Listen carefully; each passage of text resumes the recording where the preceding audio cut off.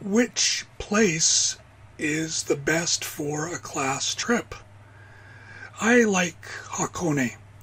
It has many great restaurants, many interesting shops. You can see Mount Fuji, and you can see Lake Ashi. You can ride on a pirate ship across Lake Ashi. You can take a gondola up the mountain. What else? You can go to Owakudani and boil a black egg. You can go to Yunesan and go in the hot springs. There's even a coffee hot springs. I love coffee. It's great. What else can you do? There's a Little Prince Museum, and there's the Hakone Open Air Museum. There are many museums.